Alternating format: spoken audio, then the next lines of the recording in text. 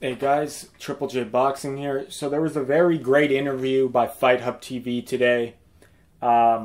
Check out their channel, great channel, guys. Tons of content.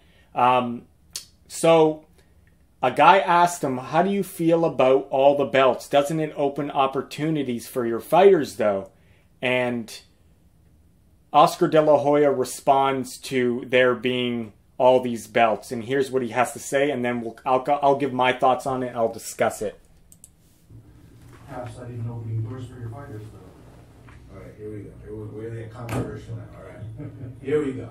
So, I'm actually surprised he talked like this too.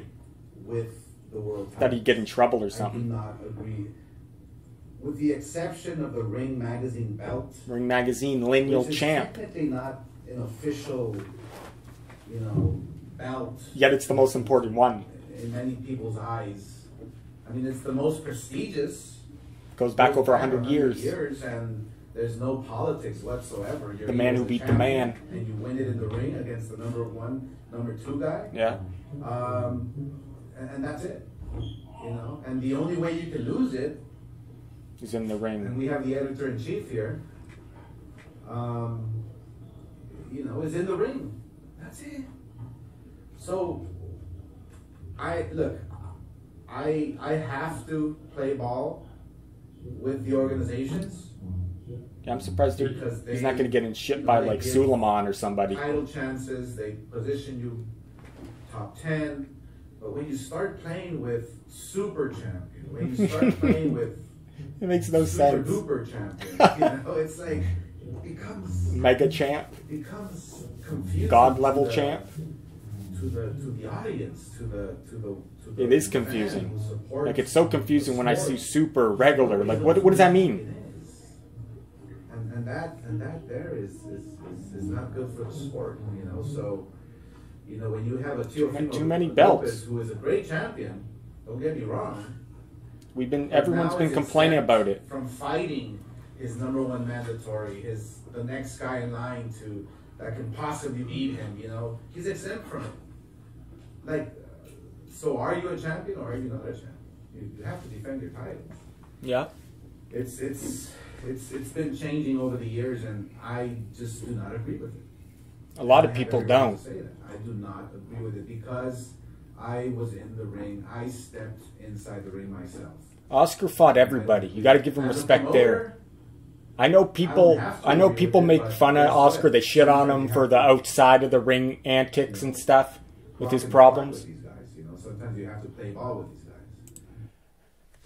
Yeah, but he fought everybody, Oscar. You got to respect him there. He fought all the champs. Look at his resume, guys. Look at Oscar's resume, and he beat some of the best fighters.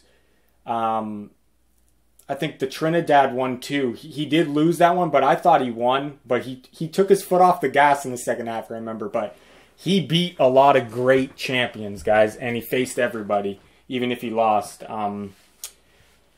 I recommend you check out Oscar De La Hoya's fights for sure. But let's go back to what I think on this. So he's talking about how all the organizations, the belt organizations, WBC, WBA, WBO, IBF, they all, not all of them I think, but a lot of them have the super now champ, the franchise champ. Now he's saying the super duper. It's like the regular champ. Enough is enough. Like, why are you adding all these belts? And I know why they're doing it. Because when you make it, oh, this is a fight for a belt, it sells to the casual more or to the fan. Because they're like, oh, it's for a title. These are champions. So they feel like it's more of a marketing ploy. And it's kind of sad because I know boxing's a business, but let's go back to only 1 belt. Like, even 4 belts was too much.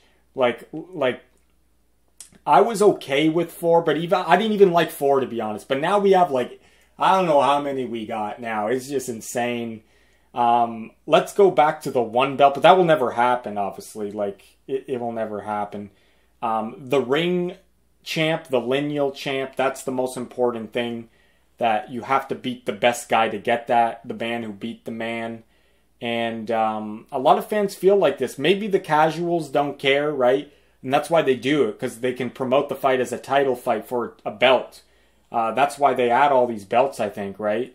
It's just a marketing thing, but it's just not good for the spirit of boxing. You know what I mean? We want to find out who the best is and who the champ is.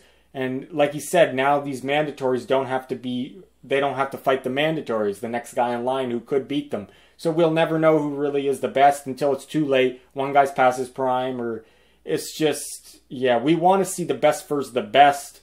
And who, like, we just want one belt. That's why the UFC it does it better in that sense, how the guy who's number one usually fights the champ. And if that guy's not available, they go to number two. I'm pretty sure that's how the UFC works, and that's why people like that system. Now, there's pros and cons to both sports, but in that aspect, UFC has an upper hand on boxing. It's nonsense how many belts we have these days, and it's good to see that Oscar De La Hoya at least is speaking up. I know a lot of them aren't going to like what he's saying here. I'm surprised. Like I said, I guess he's not afraid to speak his mind, so you got to like that here. And good on Oscar for telling it the way it is. There's just too many belts, guys. And, yeah, belts don't really mean shit sometimes. Like, the fans know who's the best fighter. And they know who their top rival is. We know. But we try to just make, like, the belts are, like, it matters who you beat to get the belt. That's what I'm trying to say. Who did you beat to get that belt? That's more important. Thanks for watching, guys. This is Triple J. Check out Fighthub. Great interview.